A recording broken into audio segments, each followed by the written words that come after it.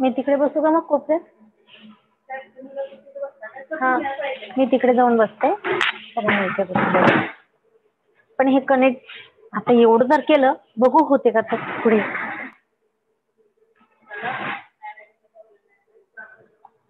नाहीतर मग घरी जाऊनच घेणार मी आज. Thank you sir. उठावं लागलं पण माझ्यामुळे सरांना. तिथे जाते मी.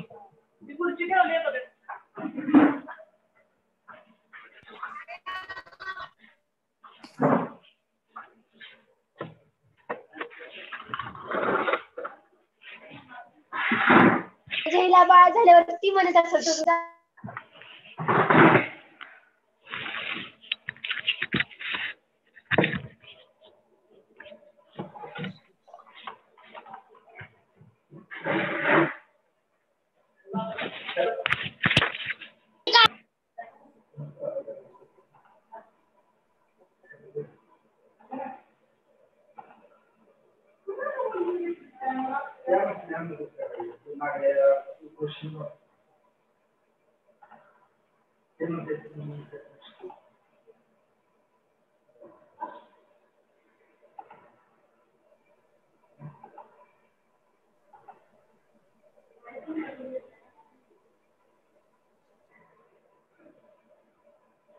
Good afternoon students.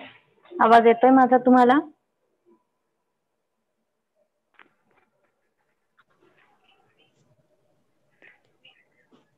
आवाज येतोय का माझा? येतोय मॅम. हो मॅम. क्लिअर येतोय आणि स्क्रीन दिसत आहे तुम्हाला? हो दिसत आहे. हो मॅम. ओके, तर आता एक काम करा. तुम्हाला जी स्क्रीन दिसत आहे म्हणजे तुमच्या मोबाईल मध्ये रोटेट किंवा पोर्ट्रेट मध्ये वगैरे जे असेल ते करायचं आणि इथं अनॉय करायचं नाही कोणी. काय? No one is able to annoy his screen.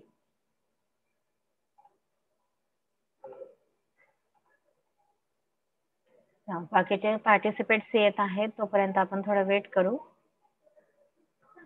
Screen तुम्हाला दिसत आहे आणि आवाज येतोय माझा क्लिअर? हो मॅम. गुड. हो येतोय आवाज. तर बघा, काल आपल्याला हाच टॉपिक स्टार्ट करायचा होता, but because of network problem आपण स्टार्ट नव्हतो करू शकलो. दिस is our first chapter, that is living word. Living word मध्ये आपल्याला एक वर्ड आहे त्यामध्ये, ठीक आहे. वर्ड मीन्स काय तर जग आणि living word. But can you imagine which participants is there, whether it is biotic or abiotic, both components are present in this living world. Which are the biotic factors? Which are the biotic components? Means on your screen you can see it easily. Are you know what is mean by biotic and abiotic? Yes. So tell me some names of biotic factors.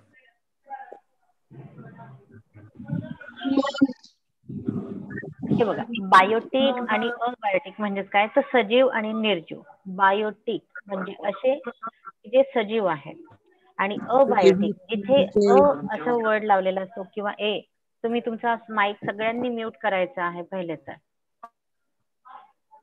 सर्वांनी त्यांचे mic mute करा.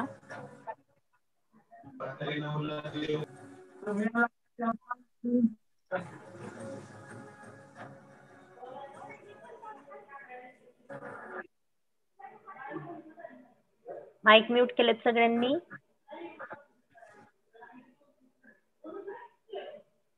तर बघा, कोणाचा तरी mic परत सुरू आहे. Mute your mic right now.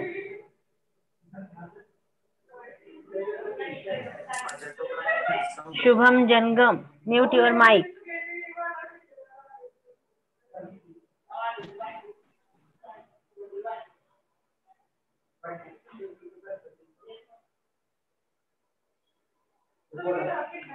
Biotique and abiotic factors म्हणजे काय तर सजीव आणि निर्जीव. तर सजीव म्हणजे काय काय येतं त्यामध्ये? Can you tell me names of this Biotique? Human, Human, trees, plants and animals. Humans, plants, animals, birds, even bacteria, microorganism is also we can include it in the biotic factors. And which are the abiotic factors? हे बघा, आता मी ना तुम्हाला question करेल ना काही, तुम्ही सगळ्यांचे माईक अनम्यूट करायचे आहे. सॉरी, सगळ्यांनी माईक त्यांचे म्यूट करायचे आहेत.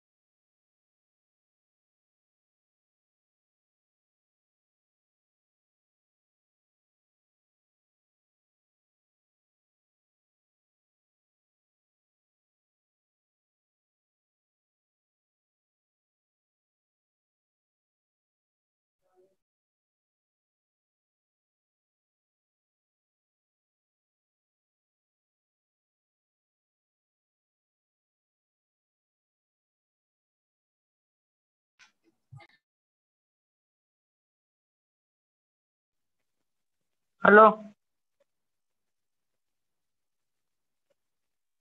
Hello hello hello hello hello madam. Hello madam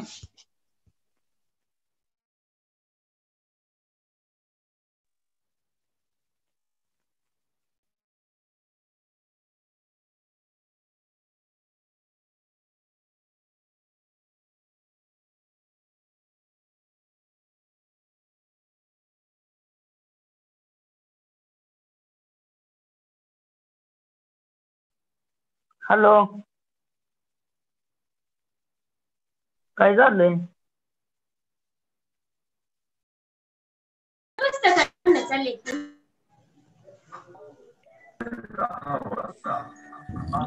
madam आता येतोय आवाज? होय होय येतोय आवाज आता? ओके ओके, ठीक आहे. होय. आता तुम्ही सगळ्यांनी तुमचे माईक अनम्यूट करा, अदरवाईज माझा आवाज तुमच्यापर्यंत पोहोचणारच नाही. तर सगळ्यात पहिले तर बघा, लिव्हिंग वर्ल्ड मध्ये Biotique and abiotic both components are present. So biotic factors are on your screen. You may also see in that factors or that component, that is bacteria. Here is a bird also present. Then butterfly आहे, plants आहेत, त्यानंतर elephant आहे, penguin and dolphin. All these factors are biotic components. Then which are the abiotic components? Can anyone tell me which are the biotic components? Light, water, air, air, Yes, filter, temperature, soil, temperature. yes, that are abiotic factors. Okay. on your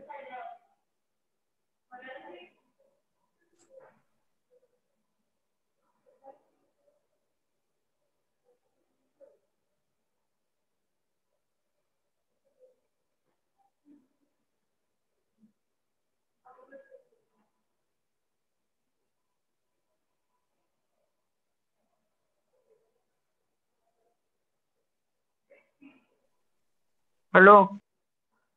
yes, 1 minute, please.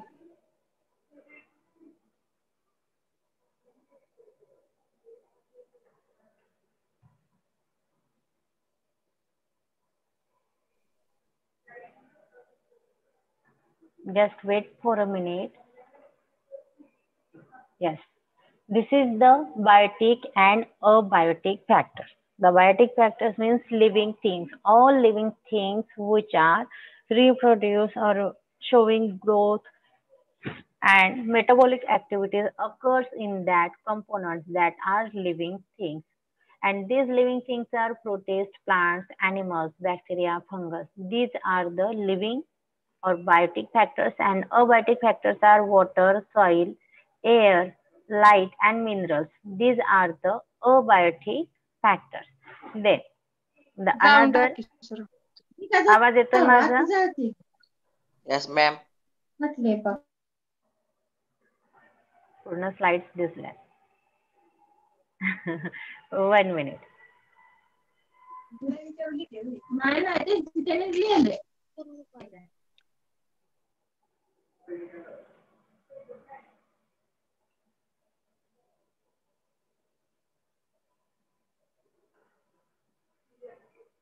Now, this is the biotic and abiotic factor. Now, the basic principles of life. Life जेव्हा continue होते, life म्हणजेच काय, तर Biotique factor. ज्यावेळेस ते Biotique factors continue होतात means त्यांची development होते, तर त्यामध्ये कुठले प्रिन्सिपल्स असतात, काय काय होतं त्या बायोटिक फॅक्टर्स मध्ये. Now we will study about it. The first one is metabolism.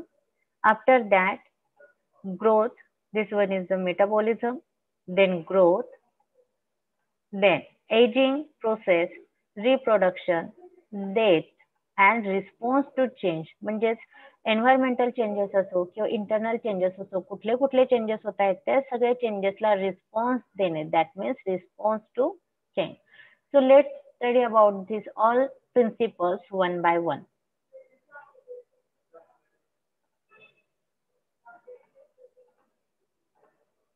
Then metabolism, which is the first basic principle of life. Metabolism means what? For survival we need energy. Obviously सगळ्यांना एनर्जीची गरज असते. ती energy कुठून मिळते? तर this energy we will perform by this metabolism. Metabolism have two types of processes, and that processes are catabolism and anabolism. So what is meant by catabolism? Breaking of complex food material into simplest one, means breaking of molecules. कुठले molecules असतील हे? तर complex molecules असतील आणि त्यांना breakdown करून simple molecule मध्ये convert केलं जाते. and that the another one is anabolism. The anabolism is making of new molecule. जसं की बघा, आपण रेस्पिरेशन करताना आपण एटीपीचा यूज करतो आणि तेच फोटोसिंथेसिस ज्यावेळेस प्लांट करतात त्यावेळेस काय करतात? ते making of molecules, new molecules. म्हणजेच काय करतात? तर ते ग्लुकोज बनवतात. ठीक आहे. फोटोसिंथेसिस म्हणजे काय? तर making of food by the plant. Means simplest जे कंपाऊंड असतात त्यांना ते कॉम्प्लेक्स मध्ये कन्वर्ट करतात. ठीक आहे. तर हे झालं anabolism. आवाज येतोय की नाही माझा? आता स्क्रीन दिसत आहे सगळ्यांना? आवाज येतोय माझा clear? Yes, ma'am. Oh, ma'am. Okay. So this is the metabolism. Metabolism means we required energy to survive, and that energy we are getting from the metabolism process. This metabolism process have catabolism and anabolism. Anabolism means breaking of complex food in catabolism means breaking of complex food into simplest one, or complex component into simplest, and the opposite of that means anabolism, making of new molecules. Okay. Then the second principle is ageing process. आता ageing जर म्हटलंय तर ageing म्हणजेच काय होणार आहे? 1 minute. Direct ageing process. Okay. So basic principle मध्ये जो सेकंड पार्ट आहे that is growth and development. जर तिथे एखादं लिव्हिंग बिईंग आहे ते जेव्हा जन्माला येतं तर ऑब्विसली त्याची ग्रोथ होणार आणि त्यानंतर त्याची डेव्हलपमेंट होणार. म्हणजे from birth to onward. Birth झाल्यानंतर मीन्स त्याची ग्रोथ होणार आणि त्याची डेव्हलपमेंट सुद्धा होणार आहे. Growth is a well orchestrated processes. म्हणजेच काय तर एकानंतर एक होणारी ही प्रोसेस आहे. पहिले तुम्ही कधी पण आता आपण बाळाला ज्या वेळेस बघतो जन्माला आल्यानंतर काही दिवस पहिले त्याला साधं हलता सुद्धा येत नाही. या साईड वरून त्या साईडला जाता येत नाही. मग तो हळूहळू बसायला लागणार, त्यानंतर उभं व्हायचा प्रयत्न करणार, नंतर चालायचा प्रयत्न करणार, धावायचा प्रयत्न करणार, बोलायचा प्रयत्न करणार. तर ह्या सगळ्या प्रोसेसेस कशा आहेत तर एकानंतर एक घडणाऱ्या आहेत. काही बाळ झाल्याबरोबर त्याला बसायला किंवा धावायला येतं तर नाही. त्याची हळूहळू डेव्हलपमेंट होते, ग्रोथ होते. So this growth is a well orchestrated process. त्यानंतर आता ग्रोथ होत आहे म्हणजेच काय तर एजिंग प्रोसेस सुद्धा होते. ठीक आहे. ग्रोथ तर होतच आहे, we know that. But ageing process means ageing process. Growth and development R not the process which have unlimited time span. Obviously जोपर्यंत मनुष्य आहे तोपर्यंत up to after birth to onwards आपण असं म्हटलेलं आहे. But at a certain point of time the molecules organ system being to lose their effective working and become old. आता तुम्ही लहान बाळाला बघणार तेच एल्डर्स जे आहेत त्यांना बघितलं आणि जे जास्त ओल्ड जे आहेत आपण त्यांना म्हणतो प्रौढ व्यक्ती त्यांना जेव्हा आपण बघतो तर या सगळ्यांमध्ये काय होत आहे डिफरन्सेस आपल्याला दिसते. मीन्स एजिंग प्रोसेस तिथे दिसते. दिस is ageing process of the body. जे लहानापासून मोठ्यांपर्यंत पहिले त्यांची डेव्हलपमेंट होते, ग्रोथ होते. ऍट अ सर्टन पॉइंट काय होतं त्यामध्ये मॉलिक्युल्सची किंवा ऑर्गन सिस्टीम जे वेगवेगळे ऑर्गन्स प्रेझेंट आहेत किंवा ऑर्गन सिस्टीम आपल्या बॉडीमध्ये प्रेझेंट आहे त्या सिस्टीम मध्ये इफेक्टिव्ह वर्किंग त्यांचं होत नाही. काही काळानंतर तिथे इफेक्टिव्ह वर्किंग त्यांचं स्टॉप होऊन जाते and that is called as ageing process of the body. Then growth बघितला आपण, एजिंग प्रोसेस बघितलं. नाव द रिप्रोडक्शन. तर डेव्हलपमेंट होत आहे मीन्स रिप्रोडक्शन सुद्धा होत आहे. बायोलॉजिकल फॅक्टर्स किंवा कंपोनंट जेव्हाही आपण कन्सिडर करतो whenever we consider that Biotique factors reproduction हा पार्ट त्यामध्ये येणारच आहे. जेव्हा reproduction means what produce young once like itself. That organism produce young one like itself. That means reproduction. This reproduction are of two types, asexual reproduction and sexual reproduction. In next year you are study it in detail. Then the next one is death. ते म्हणतात ना सत्य आहे जन्म आणि मृत्यू तशासारखं. Biological factors जेवढे आहेत बायोटिक फॅक्टर्स त्यांचा जन्म means birth and death. These are the two important processes in their life. Body loses its capacity to perform metabolism, the organism will die. बघा मेटाबॉलिझम किती इम्पॉर्टंट आहे. मेटाबॉलिझम ही जी process stop झाली तर काय होणार death होणार. मेटाबॉलिझम म्हणजेच काय तर आपण जे रेस्पिरेशन करतो मीन्स कॅटाबॉलिझम अँड प्लांट जे प्रोड्यूस करतात फोटोसिंथेसिस थ्रू जे फूड प्रोड्यूस करतात दॅट मीन्स एनाबॉलिझम. ही जर प्रोसेस स्टॉप झाली मीन्स मेटाबॉलिझमची तर काय होणार आहे the organism will die. Then the response to change. This is the last principle of life. Response to change. आता आपल्या आजूबाजूला एन्व्हायरमेंट मध्ये तिथे भरपूर चेंजेस होत असतात जसं की थर्मल आहे, केमिकल आहे, बायोलॉजिकल चेंजेस आहेत. And these changes to these changes we give specific responses. आता बाहेर ज्या वेळेस थर्मल असेल थंडी जास्त असेल तर ऑब्विसली त्यावेळेस आपल्या बॉडीचं टेम्परेचर आपण काय करतो तर कंट्रोल करून ठेवतो. उन्हाळ्यामध्ये सुद्धा आपण आपल्या बॉडीचं कंट्रोल टेम्परेचर जे आहे ते कंट्रोल करून ठेवतो. तर दिस is our response to that change. Okay. आणि हे केमिकली असू शकते आणि biological. Means this response is thermal, chemical and biological changes, and this is the unique property of living being. जेवढेही लिव्हिंग बीइंग्स आहेत, all biological factors, their unique property is response to change. मला एक सांगा, abiotic factor सुद्धा changes जे असतात त्याला response देतात. जसं की आपण बघतो लोखंड जे आहे त्याचं रस्टिंग व्हायला सुरू होते, ते सुद्धा चेंजेस आहेत, पण आपण त्याला बायोटिक फॅक्टर म्हणणार का? तो रिस्पॉन्स तर देत आहे पण त्याच्या केमिकल कंपोजिशन मध्ये चेंज होत आहे. दिस is not Biotique factor, it is abiotic factor. Okay, so the next one is, आता हे तर झाले आपण बेसिक प्रिन्सिपल्स बघितले.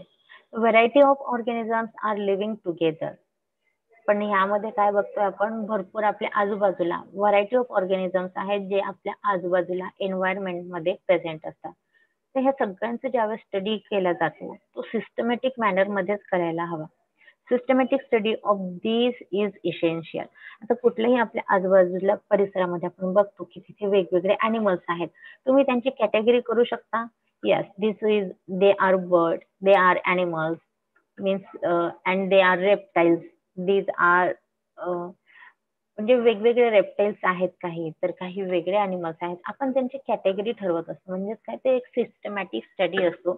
And this systematic study is very essential and this data is very important. आता मी तर हा तुम्हाला छोट्याशा आपल्या आजूबाजूच्या एरियामधला सांगितलं आहे. ते जेव्हा आपण ह्याचा बायोलॉजिकली किंवा सायंटिफिकली विचार केला तर हा जो डाटा आहे it is very important for various industries and agriculture.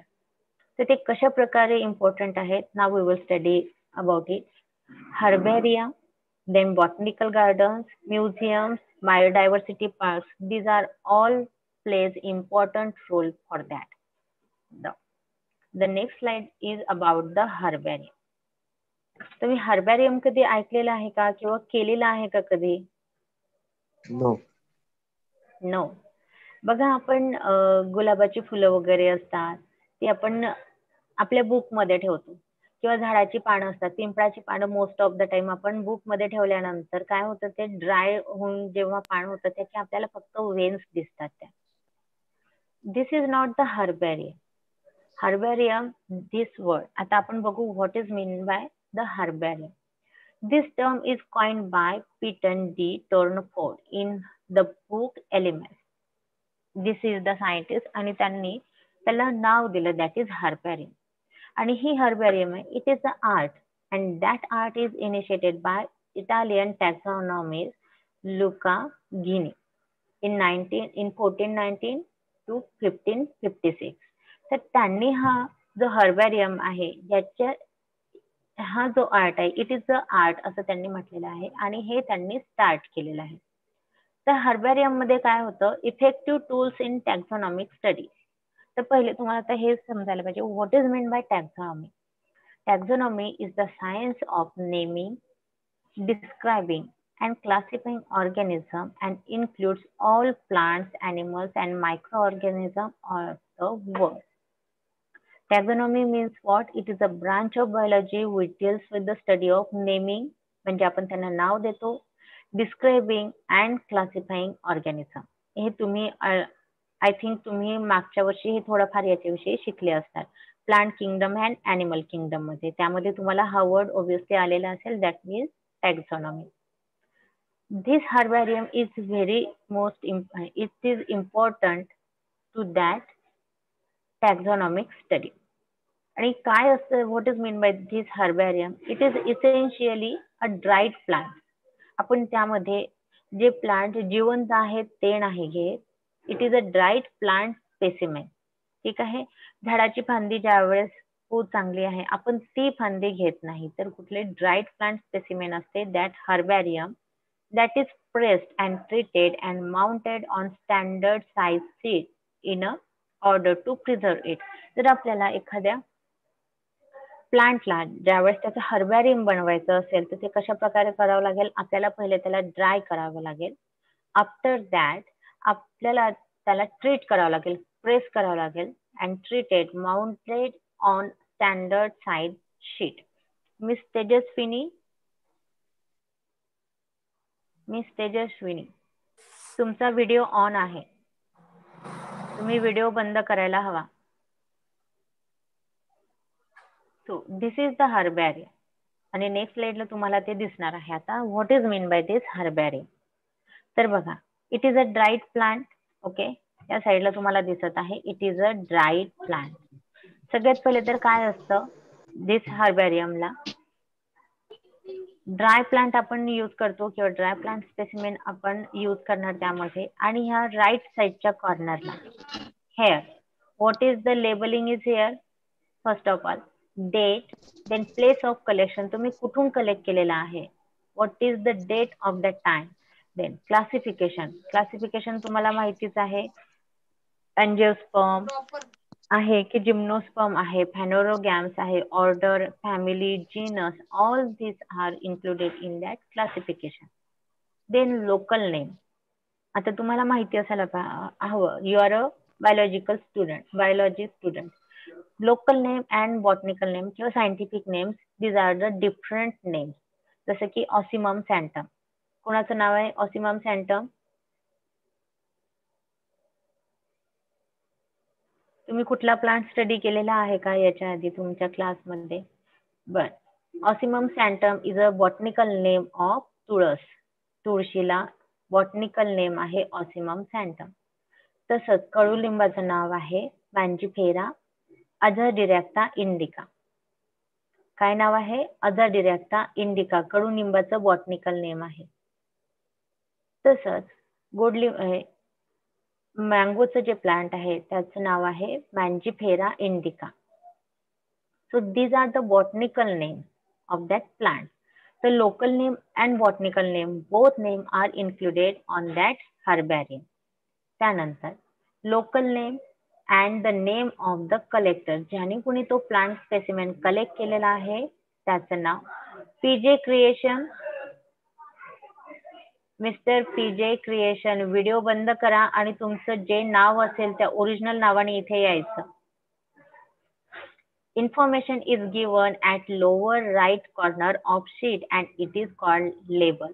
इथे जे कॉर्नरला तुम्हाला लेबल दिसत आहे, ह्या सगळ्या गोष्टी जे तुम्हाला सांगितलेल्या होत्या, means that, then place, classification, local name, name of the collector, information given, this all information is given at the right corner of the sheet. जेही आपण A4 साईजचा पेपर कन्सिडर करा. मिस जान्हवी लोंढे, मला हे कळत नाही तुम्ही सगळे तुमचा व्हिडिओ ऑन का ठेवता? व्हिडिओ जर तुम्ही ऑन ठेवलेत ना तर हे तुमचंच डाटा जास्त जाणार, तुम्हाला नंतरचे लेक्चर अटेंड करायला डाटा राहणार नाही. सगळ्यांनी त्यांचे व्हिडिओ बंद करा, फक्त माईक सुद्धा अनम्यूट करा. जेव्हा क्वेश्चन करेल त्याच वेळेस आन्सर देताना अनम्यूट करायचा, आन्सर द्यायचा आणि म्यूट करायचा.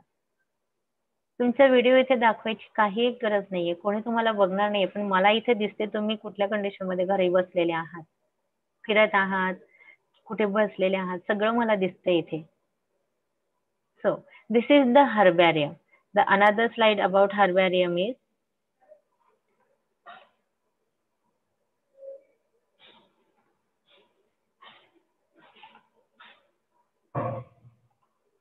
दिस इज द अनदर हर्बॅरियम. आता बघा इथे कॉर्नर मध्ये मीन्स लेफ्ट साइडला आपल्याला इथे दिसत आहे नेम आहे तिथे.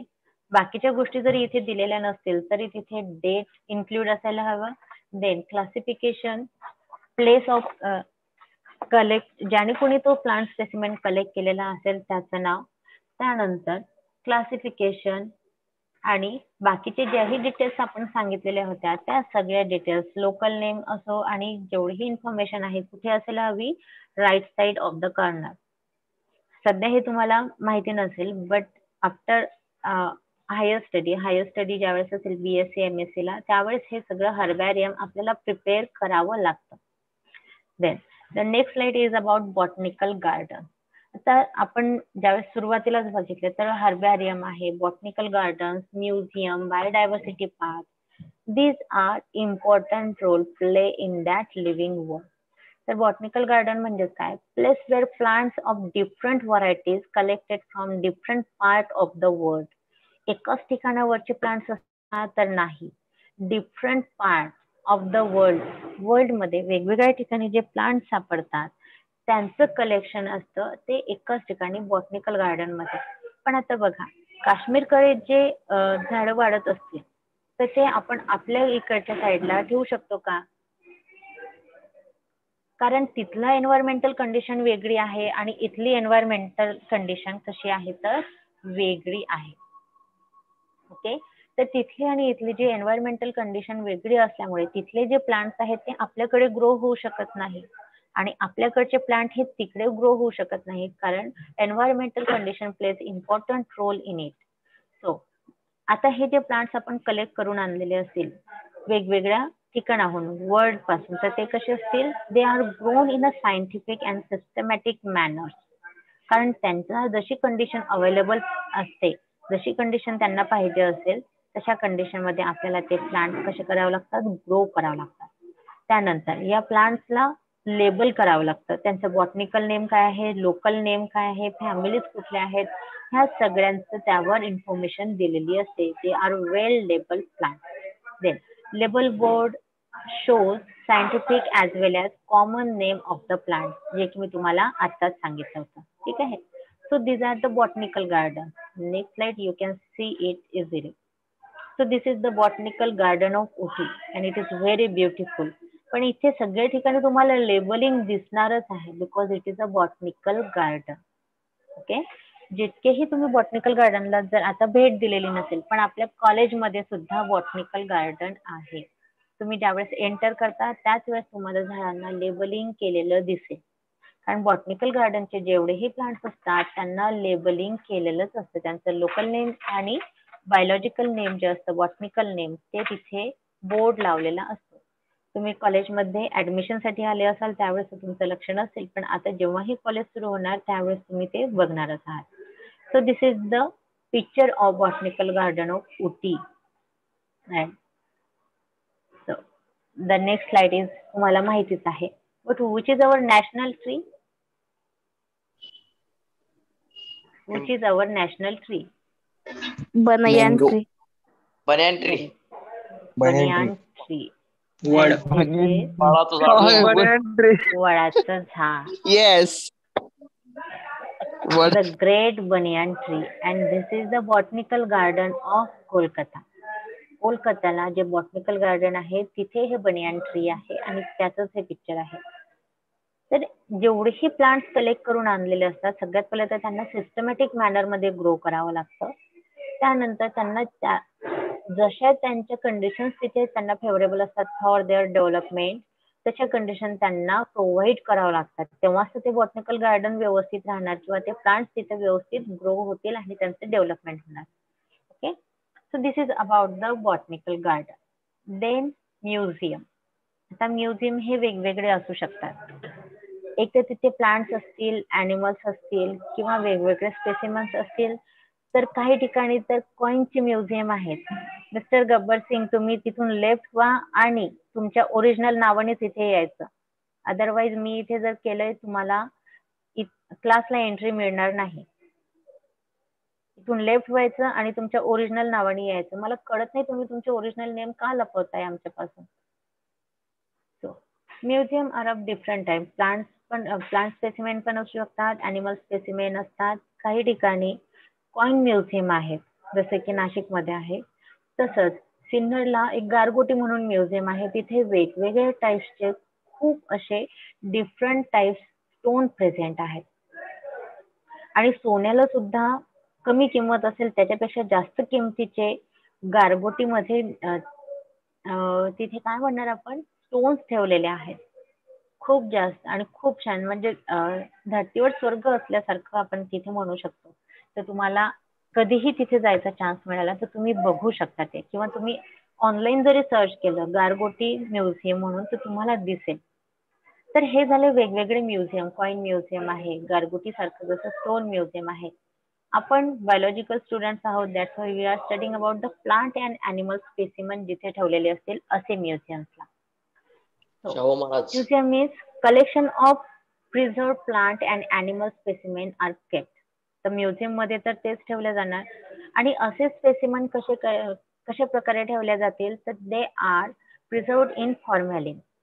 फॉर्मल्डिहाइड असतो तो कंपाऊंड आणि त्यामध्ये 40% 10 to 40% फॉर्मल्डिहाइड मध्ये त्यांना ठेवल्या जातं इन ट्रान्सपरंट जार.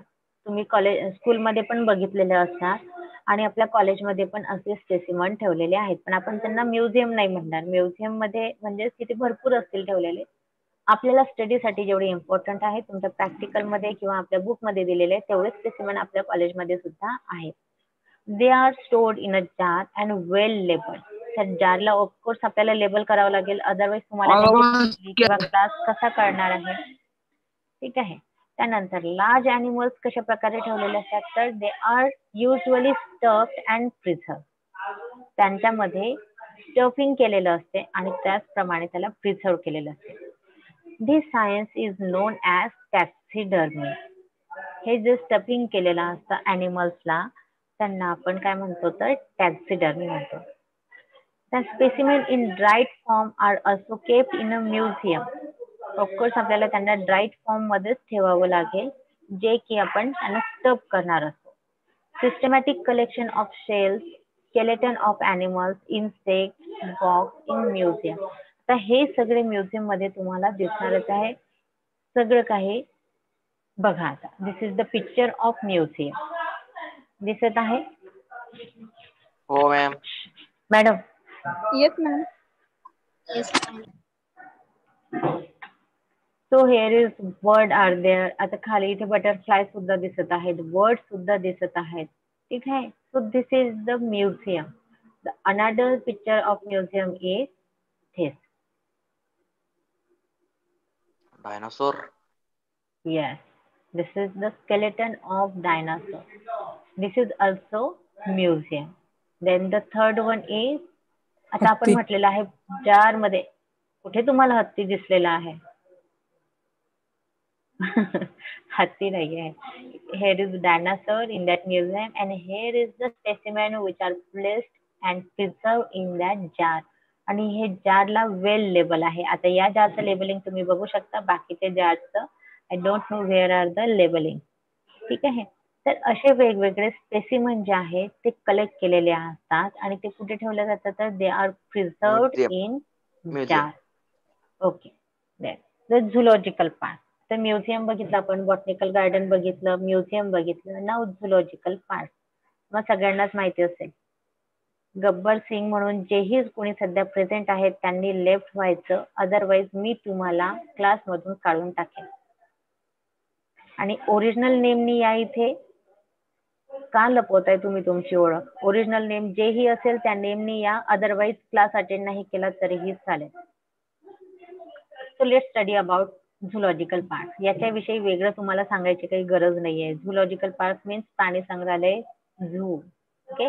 जी की आपल्या सगळ्यांचीच आवडती जागा असते. वेगवेगळे प्राणी तिथे पाहायला मिळतात. Zoo means zoological park. Wild animals R kept in capacity. त्यांच्या जशा कंडिशन्स मध्ये ते तिथे राहत असतील तसे कंडिशन्स आपल्याला त्यांना फेवरेबल कंडिशन प्रोव्हाइड करावं लागतात. तशा कंडिशन्स त्यांना काय करावं लागतात तर प्रोव्हाइड करावं लागतात. पण त्यांची प्रॉपर प्रोटेक्शन आपल्याला करावं लागतं. त्यांची केअर घ्यावी लागते. अदरवाईज आपण त्यांना कसं तिथे डेव्हलपमेंट व्हायला किंवा त्यांची ग्रोथ व्हायला आपण त्यांना हेल्प करणार. So protected and care is taken to provide conditions similarly to their natural habitat. ते त्यांच्या नॅचरल हॅबिटॅटमध्ये म्हणजे जंगलामध्ये सिंह जसा राहत असेल, ठीक आहे, किंवा वाघ जसा राहतो तशाच कंडिशन आपल्याला त्याला इथे प्रोव्हाइड करावं लागतील. तरच ते तिथे ग्रोथ होईल आणि त्यांची डेव्हलपमेंट होईल. Flora, manuals, मॅनोग्राफ and catalogues are some other tools of maintaining biodiversity record. आता हे आपण record. Yes. Flora means what? The plant life occurring in a particular area on that time. एका ग्राउंड वर किती प्लांट्सच्या वेगवेगळ्या लाईफ आहेत किंवा किती पर्टिक्युलर एरियामध्ये तो प्रेझेंट आहे पण त्या पर्टिक्युलर टाइम मध्ये. That means flora. And monograph means what? Any one selected biological group. कुठलाही. Mono means one. That's why mono means one लक्षात ठेवायचं. Any one selected biological group. And manuals means what, जसं की तुम्हाला आता online form भरायला सांगितलेलं, आता स्टुडंट मॅन्युअल तिथे दिलेलं होतं. म्हणजेच काय, तर त्याच्यामध्ये सगळी इन्फॉर्मेशन असते, कशा प्रकारे तुम्हाला तुमचा फॉर्म भरायचा होता, कुठले कुठले डॉक्युमेंट्स लावायचे होते. दॅट मीन्स स्टुडंट मॅन्युअल, जे की तुम्ही बघितलं होतं. पण तसंच मॅन्युअल झुलॉजिकल पार्क मध्ये सुद्धा असते. And that manuals provide information key about identification of species found in a particular area. त्यावरून तर आपल्याला कळेल कुठल्या प्रकारचा हा प्राणी आहे किंवा कुठल्या प्रकारचं दॅट ॲनिमल आहे, हे सगळं आपल्याला कशावरून कळेल, तर त्या मॅन्युअल वरून कळेल. Now this is the zoological park. आता इथे तुम्हाला वेगवेगळे ॲनिमल्स तर मी दाखवू शकणार नाही, कारण आपण ऑनलाईन स्टडी करायचं आहे. इंडियातलंच आहे, नंदनकनान झुलॉजिकल पार्क. तुम्ही गेलता का? South region. आम्ही गेलो होतो, पण आम्ही हैदराबादला गेलो होतो. Which is this tiger? आम्ही बेंगॉल. सोलापूरला गेलो होतो. Bengal tiger. तिचं Bengal tiger. Yes. And this आम्ही is the giraffe. zoological park. Giraffe. Yes. लंबोडा. It is a zoological park. आणि ह्यांना आपल्याला कंडिशन, फेवरेबल कंडिशन त्यांना प्रोव्हाइड करावीच लागेल, अदरवाईज Swimming त्यांची pool. ग्रोथ किंवा डेव्हलपमेंट. कोण म्हणते स्विमिंग पूल आहे ते? तुम्हाला कळतंय का स्विमिंग पूल काय आहे? वाघाच्या तिथे तुम्ही स्विमिंग करायला जाणार का? No ma'am. मग तर बघायचं तुम्ही कुठलं लेक्चर अटेंड करत आहात तुम्ही.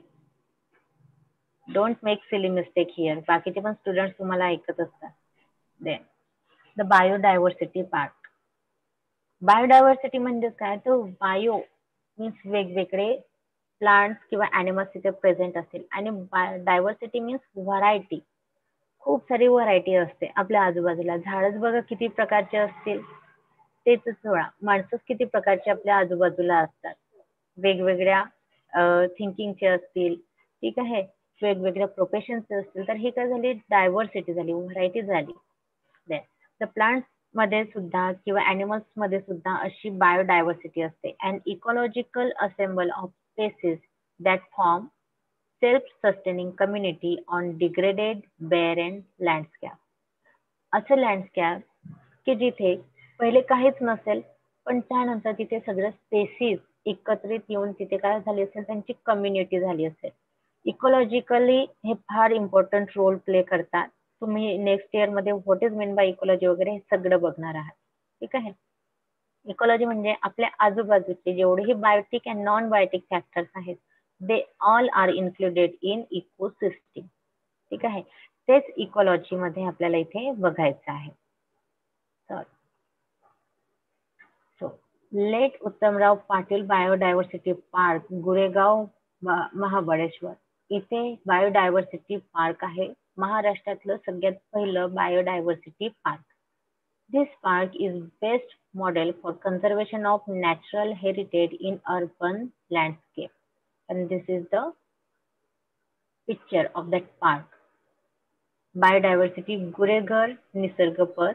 त्यानंतर this is the Valley of Flowers, Maharashtra. खूप वेगवेगळ्या प्रकारचे, इथून साताऱ्यालाच आहे ते कास प्लेटो म्हणून, हो. ठीक आहे, माहिती असेल तुम्हाला, नाव ऐकलेलं असेल. कास पठार. कास पठार, सातारा, कास माहिती पठार. असेल. Yes yes yes, I know that. मला इथे आल्यावर माहिती पडलं. बरोबर. Valley of flowers, Maharashtra. हे कुठलं पठार आहे तर, दॅट क्लास प्लेट्यू पठार.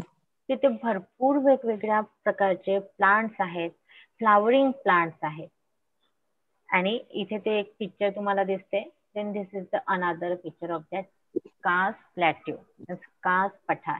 आपण पहिले बघितलं तिथे पिंक कलरचे फ्लावर्स होते, आणि आता इथे बघा पिंक कलर आहे, ब्ल्यू कलर्स आहेत, येलो कलरचे फ्लावर्स आहेत.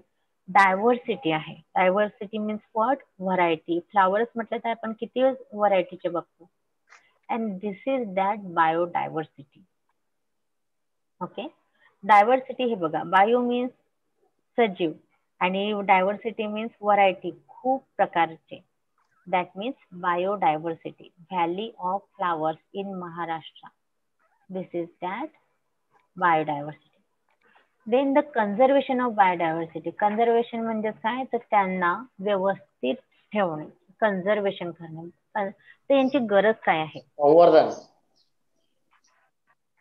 कन्झर्वेशन, कन्व्हर्जन नाही. कन्व्हर्जन म्हणजे ट्रान्सफर करणे. कन्झर्वेशन मीन्स सांभाळणे, त्या सगळ्या बायोडायव्हर्सिटी संवर्धन करणे. Very good. येस, संवर्धन करणे. Variation of life forms in a ecosystem. आता इथे तुम्ही ऐकलं वर्ड, पहिले इकोलॉजी ऐकलं, आता इकोसिस्टम. इकोसिस्टम मध्ये एक कन्सिडर करायचं, biological and non abiotic, Biotique and abiotic both factors R included. मला एक सांगा, आपण तर लिव्हिंग बिंग्स आहोत, पण आपण अबायोटिक फॅक्टर शिवाय जिवंत राहू शकतो का? Can we alive without that abiotic factors? No, no. No. No. Water is the abiotic factor. Then air is also abiotic factor. आपल्यामध्ये जे मिनरल्स प्रेझेंट असतात, they are also abiotic factors. तर ह्या अबायोटिक फॅक्टर्स मुळे आपण हे जिवंत आहोत. Means Biotique and abiotic factors both R included in this ecosystem. Okay, both are included in this ecosystem. 1 minute.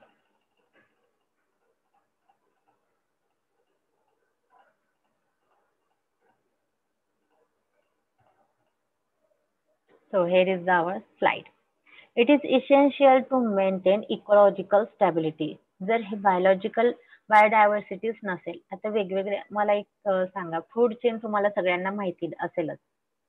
Of course तुम्ही ऑलरेडी स्टडी केलेला आहे अबाउट फूड चेन. हो. तर त्या फूड चेन मध्ये किती प्रकारचे वेगवेगळे अॅनिमल्स असतील, मीन्स बायोडायव्हर्सिटी असेल. तर फूड चेन मधला एक जरी ऑर्गॅनिझम कमी जास्त झाला तर बाकीच्यांवर त्यांचा इफेक्ट होतो.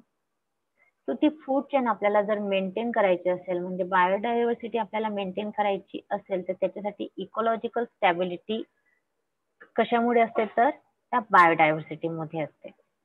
The extent of complexity and density of the biodiversity can be regarded as measure of health of an ecosystem.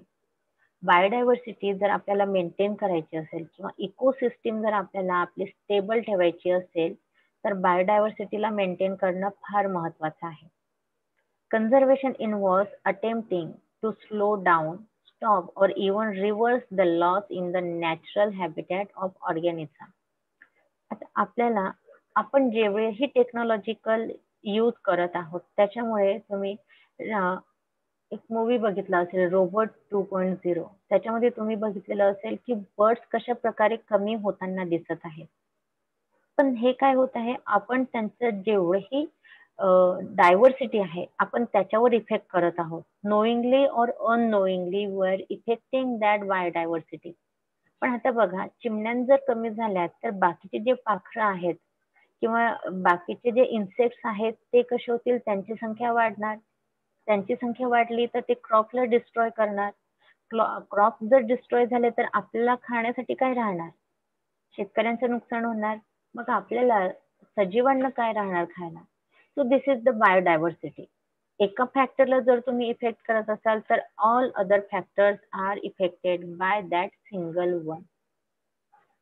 Biodiversity helps to maintain stability in an ecosystem. Of course जे की तुम्हाला पहिलेच सांगितलेलं आहे. लॉस ऑफ, आता हे next sentence जे पहिले सांगितलेलं आहे, loss of one variety of organism can affect entire ecosystem. ऐकलंय, loss of one variety of organism. एक जरी ऑर्गॅनिझम त्यातला कमी झालाय तर बाकीचे जे ऑर्गॅनिझम्स असतील त्याच्यावर इफेक्ट होणार आणि इनडायरेक्टली हा सगळा इफेक्ट कशावर होणार, तर इकोसिस्टम वर होणार. That's why we should conserve our biodiversity. And here is our chapter is completed. कोणी म्हटलं होतं की फर्स्ट झालं होय. चॅप्टर घ्यायचं आहे म्हणून? येस, लगेच. हो. आपल्या या चॅप्टर मध्ये हे सगळं होतं. तुम्ही बघितलेलं नसेल कदाचित. दिस is our first chapter. Very interesting and very limited chapter. सगळ्यात कमी हा, म्हणजे सगळ्यात छोटासा चॅप्टर आहे हा, आणि काही एवढं नाही आहे या चॅप्टर मध्ये. Biotique abiotic then basic principles काय काय आहेत बायोटिकचे ते सांगितलेले आहेत आणि हे सगळे प्रिन्सिपल फार महत्वाचे आहेत. मेटाबॉलिझम जर थांबलं तर ऑर्गॅनिझम विल डाय आणि जेव्हा बर्थ होते तर ग्रोथ होणार, डेव्हलपमेंट होणार, एजिंग प्रोसेस अँड रिप्रोडक्शन. हा सगळं प्रोसेस कम्प्लीट झाल्यावर ऑब्विसली डेथ होणार आहे. त्यानंतर रिस्पॉन्स टू चेंज, वेगवेगळ्या एन्व्हायरमेंटला आपण कशा प्रकारे रिस्पॉन्स देतो, all these R included in this chapter.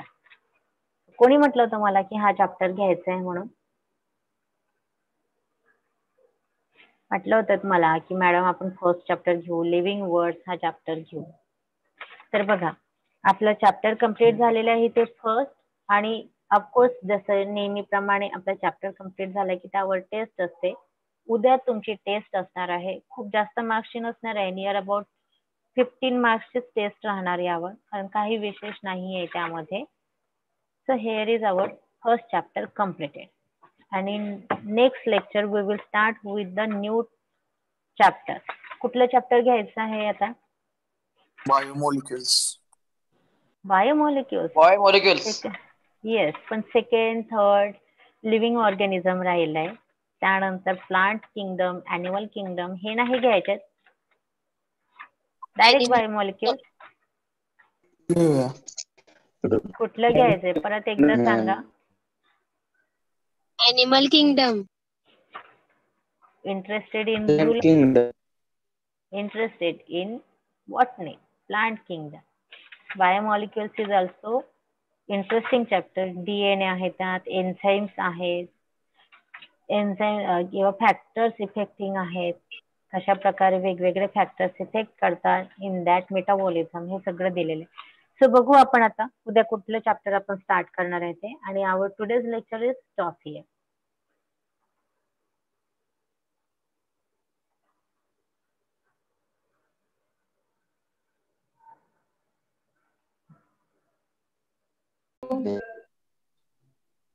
आवाज पोहोचतोय का रे माझा सगळ्यांपर्यंत? होय. Yes yes ma'am. स्वतःला म्यूट करा.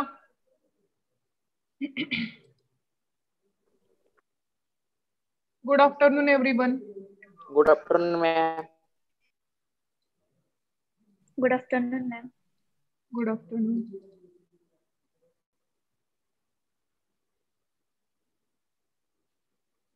Good afternoon. हा, म्यूट करा स्वतःला. Good afternoon everyone.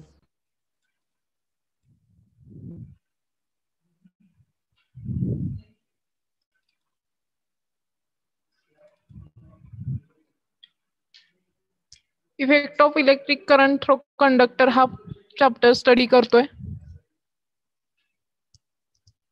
सगळ्यांपर्यंत मी जे शेअर करतेय ते एकदा क्लिअर करा. दिसतंय का?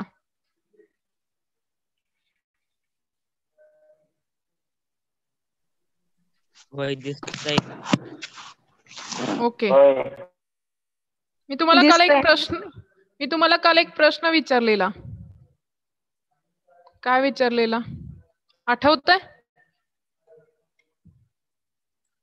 मी तुम्हाला काल एक प्रश्न विचारलेला आणि त्याचं उत्तर शोधायला सांगितलेलं.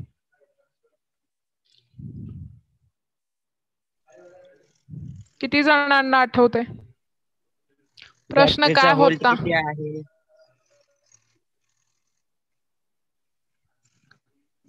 हा ठीक आहे, म्हणजे तो एक प्रश्न आहेच. हा सांगा, सांगा बरं, क्लिअर करा. आपण करंट डेन्सिटी पर्यंत आलेलो होतो काल. रिफ्ट स्पीड हा पॉइंट आपण स्टडी केलेला आहे. कोणी कसल्याही प्रकारचं डिस्टर्बन्स क्रिएट करायचा नाही. डायरेक्शन ऑफ इलेक्ट्रिक फील्ड आणि free electron in random motion inside the conductor. जेव्हा आपण कंडक्टरला इलेक्ट्रिक फील्ड अप्लाइड करतो, इलेक्ट्रिक फील्ड अप्लाय केल्यानंतर जे इलेक्ट्रॉनचं मोशन आहे, इलेक्ट्रॉनचा जो फ्लो आहे, स्ट्रेट लाईन, हे सगळे पॉइंट काल क्लिअर केलेले आहेत. Electron charge,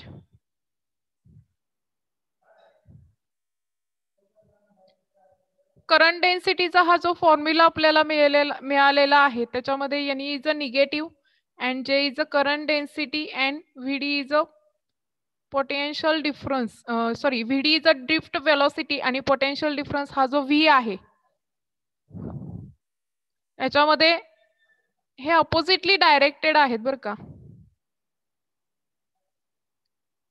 J bar and VD bar have opposite direction. Okay. Electron have negative charge.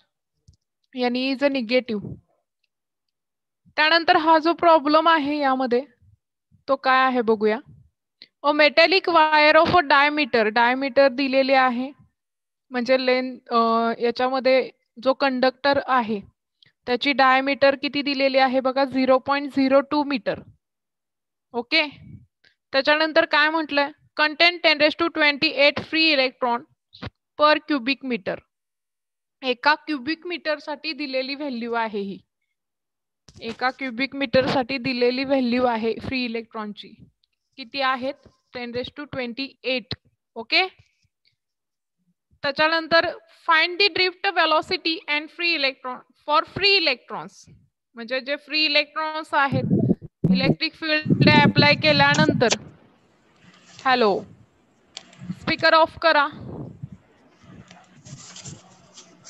Hello speaker of करा. प्रतीक पाणसकर स्पीकर ऑफ कर. बघा मेटॅलिक वायरची डायमीटर दिली आहे आणि त्याच्यामध्ये असणाऱ्या पर क्युबिक मीटर साठी फ्री इलेक्ट्रॉनची जी संख्या आहे ती सांगितलेली आहे. आणि त्यानंतर आपल्याला काय सांगितलं की जे फ्री इलेक्ट्रॉन्स आहेत इलेक्ट्रिक फील्ड अप्लाय केल्यानंतर त्या फ्री इलेक्ट्रॉनची जी ड्रिफ्ट वेलोसिटी आहे that is the drift speed ती फाइंड करायची आपल्याला. आणि त्या कंडक्टर मधून फ्लो होणारा जो इलेक्ट्रिक करंट आहे त्याची व्हॅल्यू आहे 100 ampere flowing through the wire म्हटलंय बघा. ठीक आहे.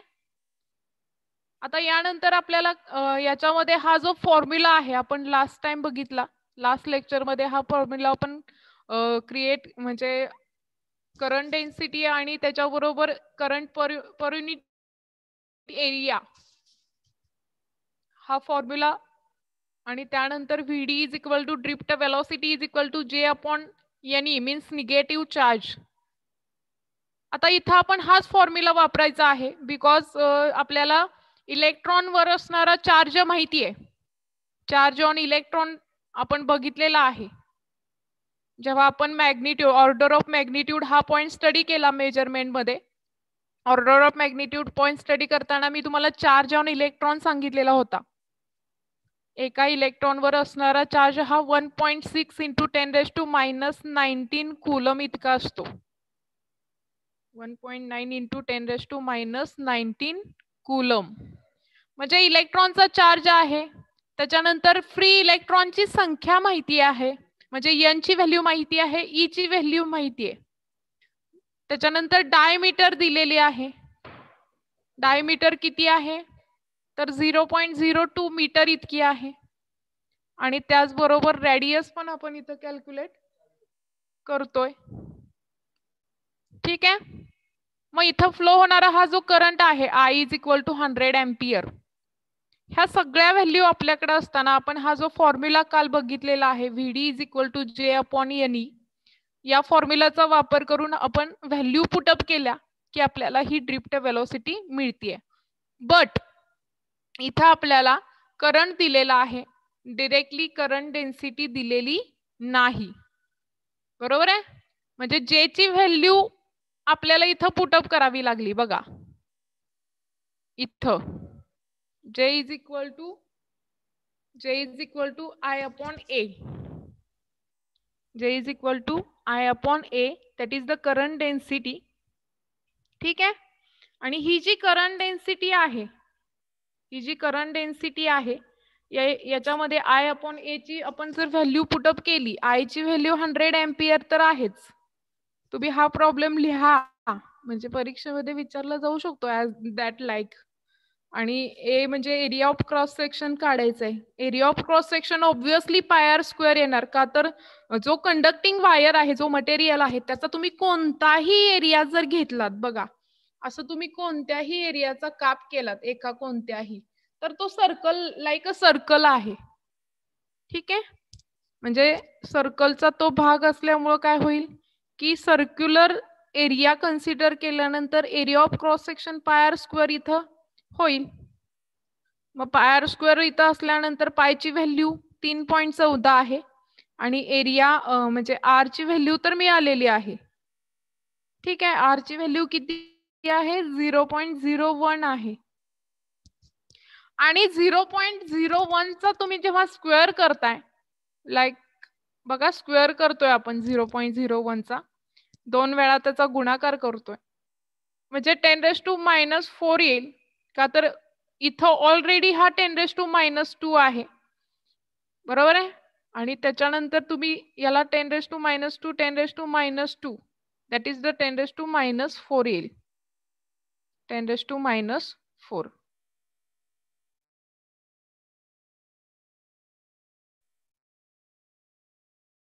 ओके, आणि मग ही व्हॅल्यू याच्या डायरेक्टली पुटअप केलेली आहे, काहीच हरकत नाही जरी तुम्ही डिरेक्टली पुटअप केली, का तर बघा 10⁻⁴ इंटू 10⁻28 इंटू 10⁻19 चा आपण आधी विचार करूया, आणि 3.14 आणि 1.6 याचा गुणाकार सेपरेट करा तुम्ही, सेपरेटली याचा गुणाकार करा.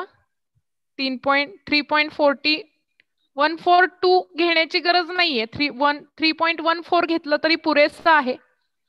पायची व्हॅल्यू 3.14 घ्या आणि त्याच्यानंतर इथं असणारा 1.6 चार्ज ऑन इलेक्ट्रॉन मधला तो घ्या, आणि सेपरेटली बघा 10⁻⁴ इंटू 10⁻28 इंटू 10⁻⁻19 -4 प्लस 28 -19 म्हणजे काय येईल रे, तुम्ही सांगा. प्लस 28 आहे आणि -4 -19 यांच्यामध्ये पण ऍडिशन होईल, किती येणार आहे, -19 -4 सांगा. -23. -23. ओके, -23. ठीक आहे, -23 plus 28 plus 5. How much, only 5. Only 5. Okay, now like that, म्हणजे याच्या पद्धतीनं आपण असं लिहिलं इथं तरी चालेल बघा. आता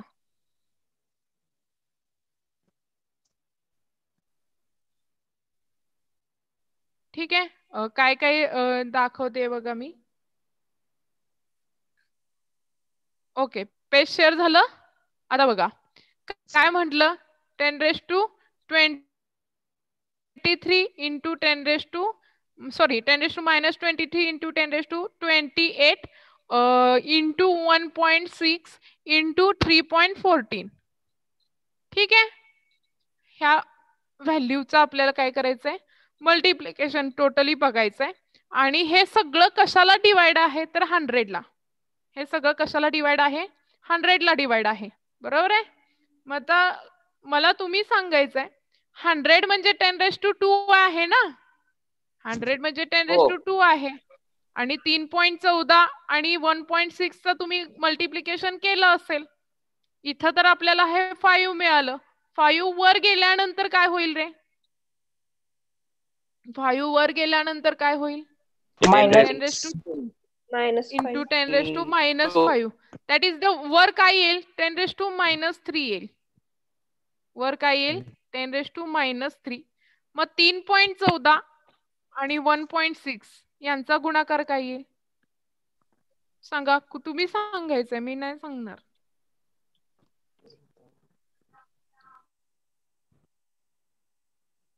सांगा लवकर.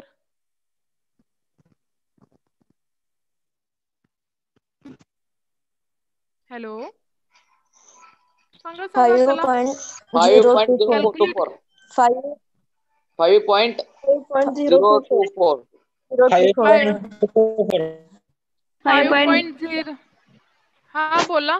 5.024 into 10⁻³ सॉरी 10⁻³ नाही 1/, येणार ना. 10⁻³ डिवायडेड बाय 5.024. 10⁻³ divided by 5.024. आपण 1 डिवायडेड बाय 5.024 करूया. 1 डिवायडेड बाय 5.024 करूया. काय येईल उत्तर? 1 डिवायडेड बाय 5.024. 5.024. हॅलो, किती येईल सांगा. ते उत्तर एक्झॅक्टली व्हिडिओ 0.1990. तिचं उत्तर मिळेल 1 डिवायडेड बाय केल्यानंतर. 0.1999. हॅलो, 0.199. 0.1999. 0.1999. ओके, 0.199 उत्तर आलेलं आहे. ठीक आहे, 0.199 उत्तर आलेलं आहे. आणि हे कशा म्हणजे इंटू काय येणार? 0.1999 इंटू 10⁻³ इंटू 10⁻³. आता मला सांगा, तुम्हाला एक पॉइंट इकडं शिफ्ट करायचंय. एक पॉइंट इकडं शिफ्ट करायचंय म्हणजे तुम्हाला काय करावं लागेल सांगा? 1.9 लिहायचंय तुम्हाला. 1.9 जर लिहिलं तर 10⁻⁴ येईल का 10⁻² येईल? 10⁻². काय येईल बघा? मी काय म्हटलं? उत्तर काय मिळाले आपल्याला? 0.1999 इंटू 10⁻³ मिळाले. आता मला काय करायचंय? मला उत्तर असं लिहायचंय. ठीक आहे, मला उत्तर असं लिहायचंय म्हणजे इथं काय येईल? 10⁻⁴ का -2? -4. -4 येईल का? बघा, जेव्हा तुम्ही इकडे पॉइंट शिफ्ट करता तेव्हा तुम्ही इथं निगेटिव्ह मध्ये म्हणजे मायनस मध्ये जात असता. तुम्ही इकडे पॉइंट शिफ्ट केला असता तर तो प्लस मध्ये गेला असता. ओके, पण तुम्ही असलेल्या लहान व्हॅल्यूला मोठं बनवताय म्हणून तुम्हाला इथं मायनस चिन्ह द्यावं लागेल. जर तुम्ही असलेल्या मोठ्या व्हॅल्यूला लहान बनवत असाल तर तुम्हाला तिथं प्लस चिन्ह द्यावं लागतं. म्हणून तुम्ही लिहिताना काय लिहिणार आहात? 1.999 into 10⁻⁻1 into 10⁻³ that is the 10⁻⁴. Okay, 10⁻⁴ metre per second.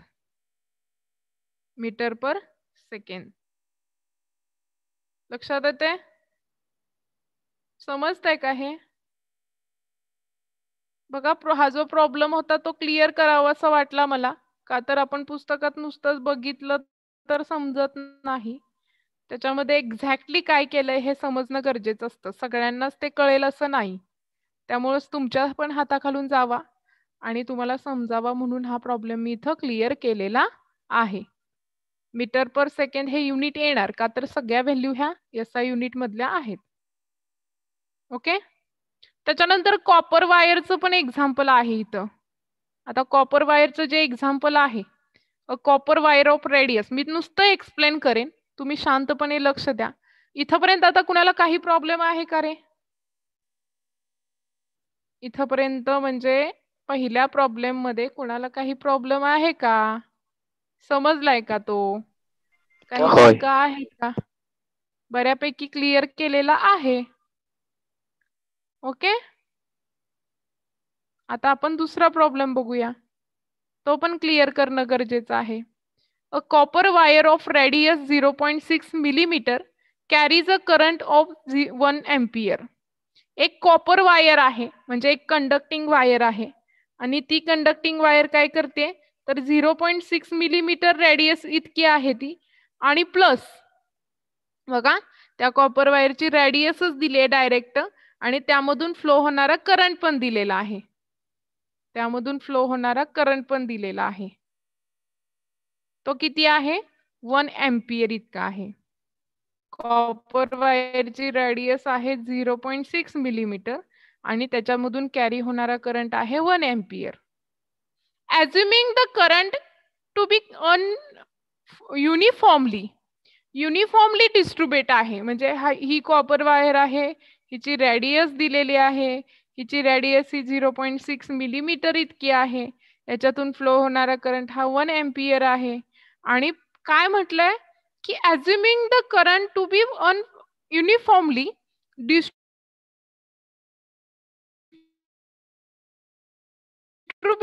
over a cross-sectional area, find the magnitude of current density. काय करायचंय magnitude of current density find करायची आहे. करंट डेन्सिटीची काय फाइंड करायचे मॅग्निट्यूड फाइंड करायचे. ओके करंट डेन्सिटी म्हणजे जे दिलाय काय आर, परत काय दिलाय आय दिलाय, आर 0.6 मिलीमीटर दिलाय, आय 1 एम्पियर दिलाय आणि जे म्हणजे करंट डेन्सिटीचा फॉर्म्युला काय आहे current per unit area. Current per unit area, area म्हणजे पाय r स्क्वेअर. म्हणजे काय करावं लागेल फार अवघड नाहीये. आधी मला सांगा एक क्लिअर करा दिलेली व्हॅल्यू हे मीटर मध्ये आहे का, दिलेली व्हॅल्यू ही मीटर मध्ये आहे का, आर ची व्हॅल्यू ही मिलीमीटर मध्ये आहे आणि करंटची मात्र व्हॅल्यू ही SI युनिट मध्ये आहे. बरोबर आहे. मग 0.6 मिलीमीटरचं तुम्हाला काय करावं लागेल 0.6 मिलीमीटरचं तुम्हाला काय करावं लागेल मीटर मध्ये कन्वर्जन करावं लागेल ना. मग मला सांगा 1 मिलीमीटर बरोबर किती मीटर सांगितलेलं आहे 10 raised to -3. ओके मग गुणा 10⁻³ न 0.6 इंटू 10⁻³ मीटर लिहा. 0.6 मिलीमीटर बरोबर 0.6 इंटू 10⁻³ मीटर. ओके आणि आय म्हणजे 1 एम्पियर, आय म्हणजे करंट 1 एम्पियर आहे. बघा त्या पद्धतीनंच कॅल्क्युलेशन आपल्याला करावं लागेल. काय येतंय बघा इथं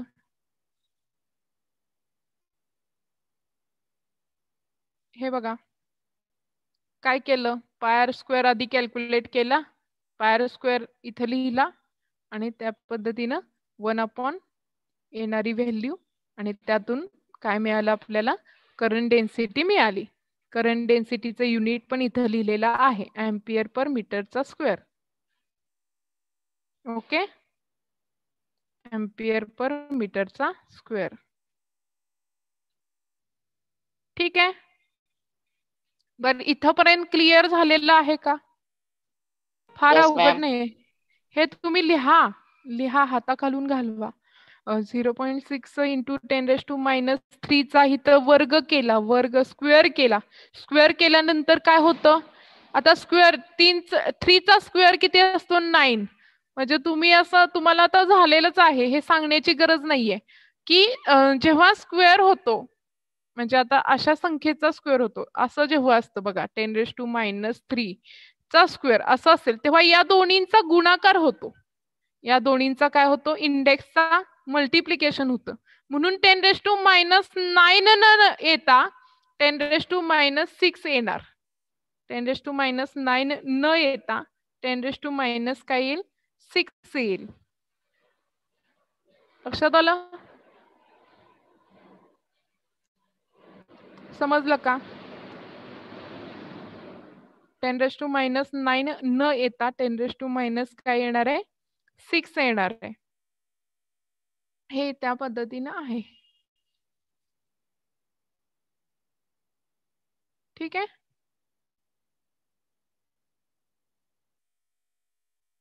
बघा आता ओहम्स लॉ कडे जायचंय. ओहम्स लॉ ऑलरेडीच त्या दिवशी सांगितलेला आहे. कोणी सांगू शकतं का परत एकदा मला जरा ओहम्स लॉ? ओहम्स लॉ तर माहितच आहे तुम्हाला. कशातलं रिलेशन आहे? The relationship between current through a conductor and And applied potential difference. हे त्यांनी दिलेलं मीनिंग आहे, not a law, not a statement. It is a I know that ki it is a relationship between current through conductor and potential difference. But what is the statement?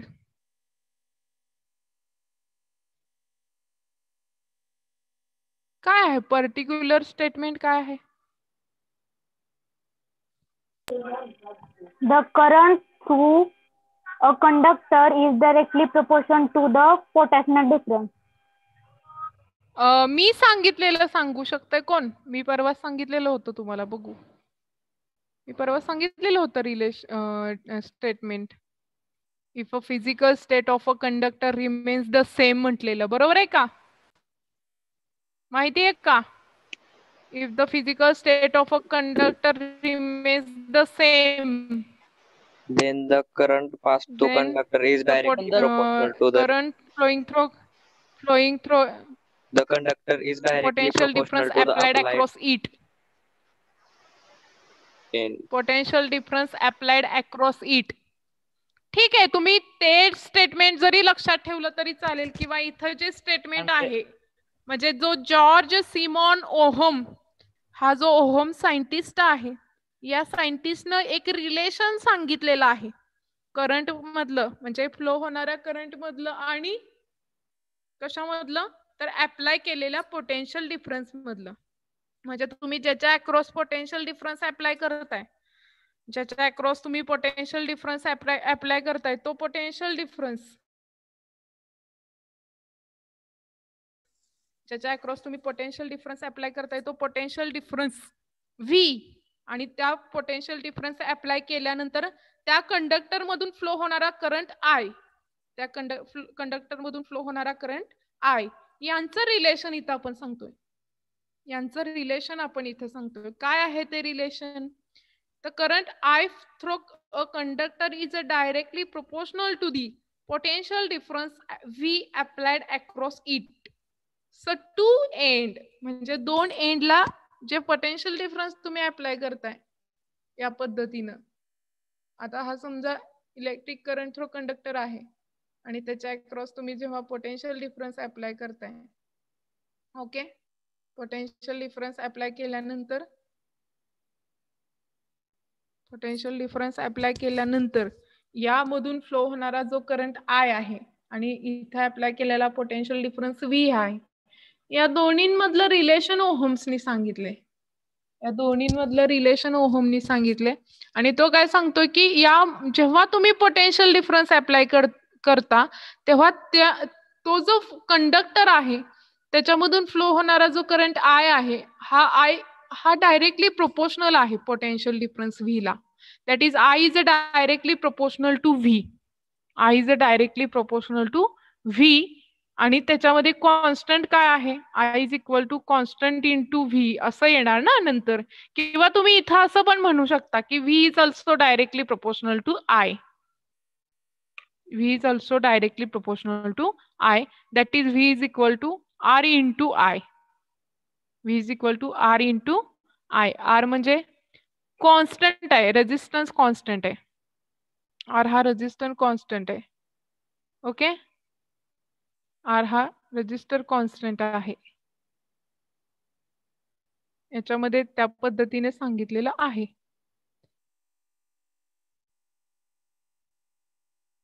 याच्यामध्ये relation नुसार graphical representation पण दाखवलेलं आहे बघा. Graph current versus potential difference घेतलेला आहे.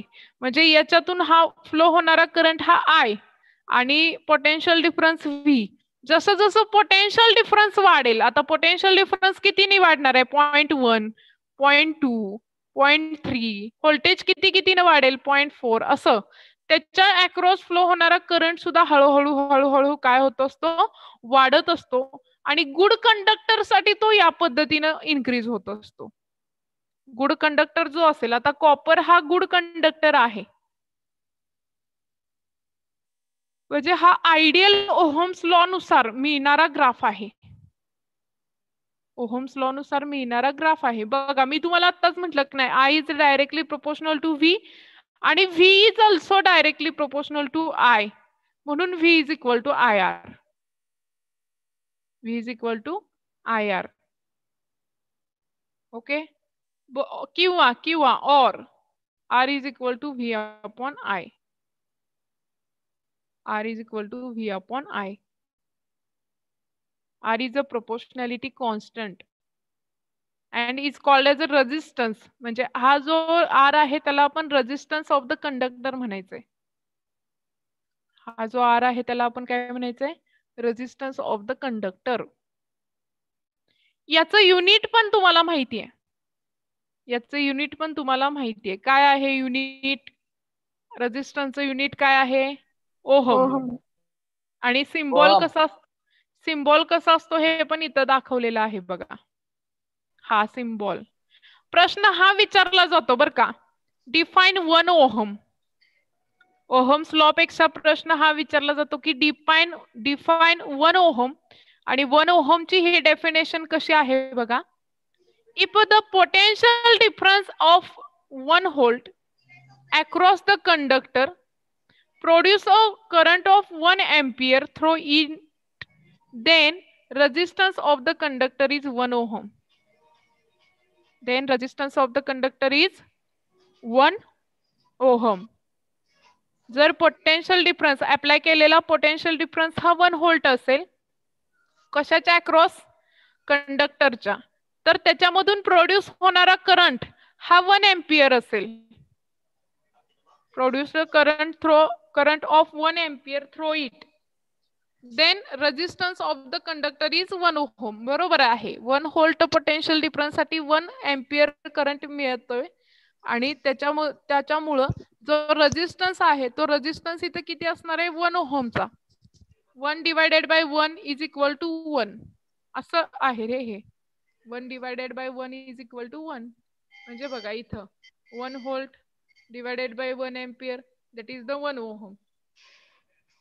Okay, समजलं हे? 1 volt 1 ampere, that is the 1 ohm. If potential difference, he definition लिहा. 1 ओहम ची ही डेफिनेशन आहे, लिहा ही. 1 ohm 1 ohm. If a potential difference of 1 volt, if potential difference of 1 volt across a conductor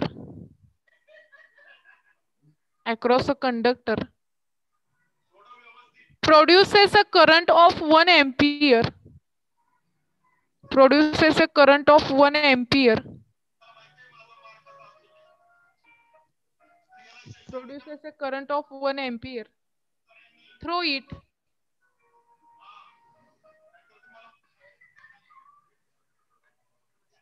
then the resistance of the conductor is 1 ohm. Then the resistance of the conductor is 1 ohm.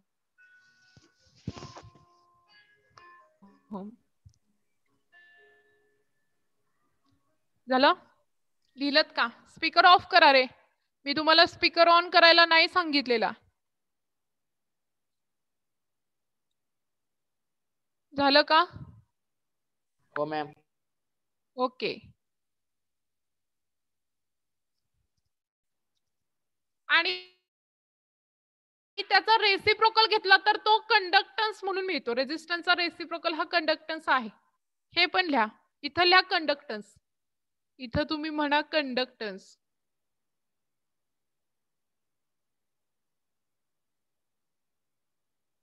Reciprocal of resistance is called as a conductance. Madam काय लिहायचंय? Madam काय लिहायचं सांगा double. Conductance लिहा इथं. इथं लिहा conductance. Reciprocal of resistance is called as a conductance. Reciprocal of resistance is called as a conductance. Reciprocal of resistance is called as a conductance.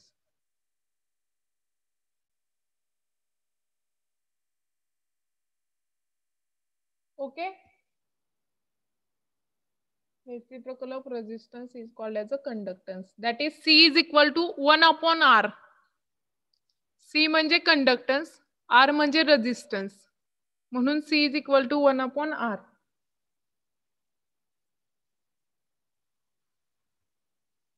C is equal to 1 upon R.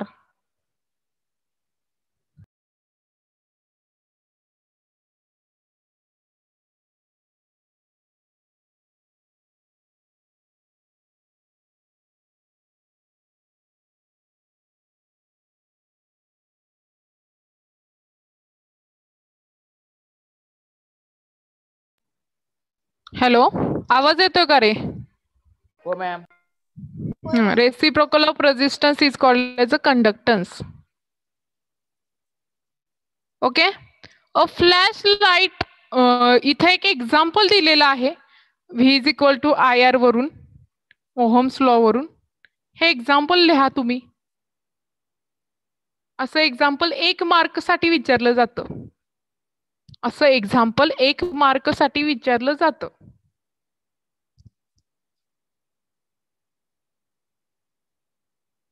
असं example 1 mark साठी विचारलं जातं. लिहा. अ flashlight uses 2 1.5 volt batteries. यासारखं विचारलं जाणार, हेच विचारलं जाईल असं नाही.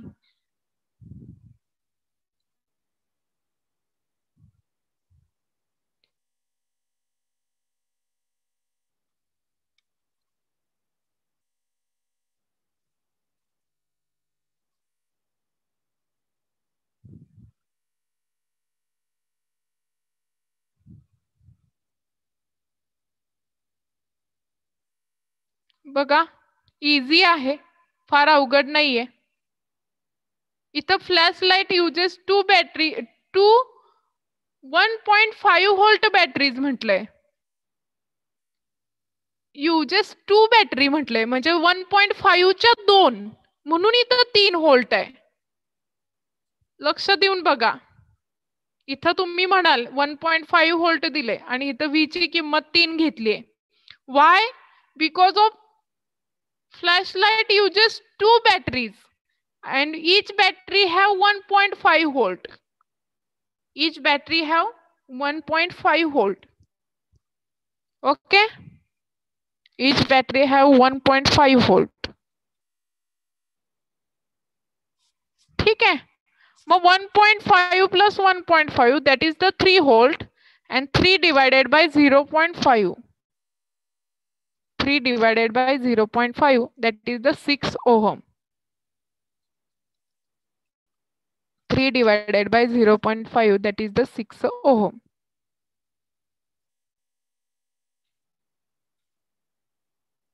क्लियर? समजलं का? आणि करंटची तर व्हॅल्यू दिलेलीच आहे. हा सांगते. Yes, of course. फ्लॅशलाइट म्हणजे बॅटरी, म्हणजे आपण जी बॅटरी वापरतो ती बॅटरी, त्याच्यामध्ये 2 सेल वापरलेत आणि ऍक्च्युली सेलला फिजिकली भाषे म्हणजे इन फिजिक्सच्या लँग्वेज मध्ये सेलला बॅटरीज म्हणतात, बॅटरी म्हणतात. आणि प्रत्येक बॅटरी 2 बॅटरी वापरलेल्या आहेत आणि प्रत्येक बॅटरीची व्हॅल्यू ही 1.5 व्होल्ट आहे. प्रत्येक बॅटरीची व्हॅल्यू ही 1.5. मग 2 बॅटरीची किती होईल? तर 3 व्होल्ट होणार ना ऑब्विसली. मग 3 volt divided by 0.5 that is the 6 ohm. 3 volt divided by 0.5 that is the 6 ohm. Resistance of the glowing filament is 6 ohm. Resistance of the glowing filament is 6 ohm. Okay? आता झालं clear? आता समजलं का रे? हो ma'am. Okay. Yes, ma'am. आता याच्यामध्ये physical origin of ohms law हा जो पॉइंट आहे याच्यामधून आपल्याला एक इक्वेशन परत एकदा मिळतंय. ते इक्वेशन मिळवण्यासाठी आपण आधी फक्त नुसतं एक्सप्लेनेशन बघूया आणि ते इक्वेशन आपण नेक्स्ट लेक्चरला बघणार आहोत. आता याच्यामध्ये काय म्हटलंय बघा, electrical conduction in a conductor is due to mobile charge carrier. म्हणजे काय होतं, जेव्हा कंडक्शन होतं, कंडक्टर मधून करंट फ्लो होतो, तर जे मोबाईल चार्ज आहेत, मोबाईल म्हणजे फ्री बर का, free electrons, free moving charge, free moving charge. It is assumed that these conduction electrons are free to move inside the volume of conductor. During their random motion, electrons collide with the ions cores with the conductor. म्हणजे आता मी तुम्हाला हे काय सांगितलंय हे इथं explain करणार आहे. हा कंडक्टर आहे आणि याच्यामध्ये हे इलेक्ट्रॉन्स आहेत. ठीक आहे. आणि हे जे इलेक्ट्रॉन्स आहेत ते मोबाईल इलेक्ट्रॉन्स आहेत, मोबाईल चार्ज आहेत. मोबाईल चार्ज म्हणजे free charge, free electrons, mobile charge carrier म्हटले. ओके. कंडक्टर काय करतो, फ्री इलेक्ट्रॉन्स कॅरी करतो. आणि इथल्या इथं ते कशा मोशन मध्ये आहेत, आतमध्ये हा जो कोर आहे, हा जो कोर आहे याच्यामधला हा आतला भाग आहे, याच्यामधले जे आयन्स आहेत, आयन्स जे आहेत त्या आयन्सना तो इलेक्ट्रॉन कोलाइड होतोय, धडकतोय बर का. आणि नंतर काय म्हटलंय, it is assume that electrons do not collide with each other. अशा फक्त ते आयन्सना कोलाइड होत आहेत, म्हणजे आयन्सना कोलाइड होत आहेत, जे आयन आहेत त्या आयनना इलेक्ट्रॉन्स कोलाइड होत आहेत, पण ते इलेक्ट्रॉन्स एकमेकांना कोलाइड होत नाहीत. ते इलेक्ट्रॉन एकमेकांना कोलाइड होत नाहीत. Electrons R collides with ion but not collides, असं अज्युम करा. अज्युम करा म्हणजे माना, असं माना की इलेक्ट्रॉन्स हे एकमेकांना धडकत नाहीत, म्हणजे एकमेकांमध्ये कोलिजन होत नाही. These random motions average to zero on the application of electric field. Motion of the electron is a combination of the random motion of electron due to collision that due to electric field E. आता काय होतंय, हे झालं अगोदरच. पण जेव्हा electric field apply करतोय random motion मध्ये त्याची ऍव्हरेज कशी आहे, 0 आहे. ऍव्हरेज कशी आहे, 0 आहे. ऍव्हरेज म्हणजे इथं असणारा फ्लो होणारा करंट म्हणा किंवा काय असेल ते 0च असणार obviously. Bye no electric field is applied, no electric field is applied.